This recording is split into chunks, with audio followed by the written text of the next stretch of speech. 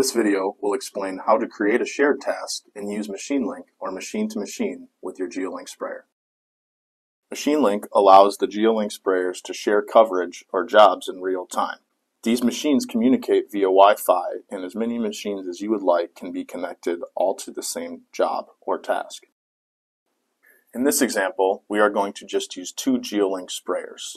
However, as I previously mentioned, multiple GeoLink sprayers can be used. Machine 1 will always set up the task. Then Machine 2 or other machines will get a menu to join the task. If Machine 2 changes things in the menu, they will only change for his machine.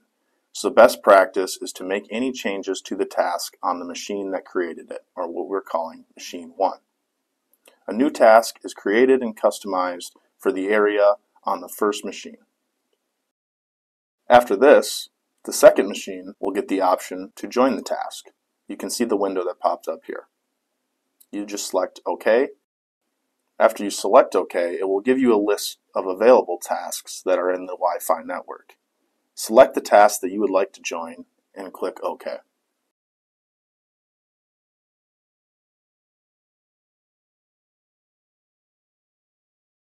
When the task is created, it will remain in your task list, so you can exit or re-enter the task at any time you would like.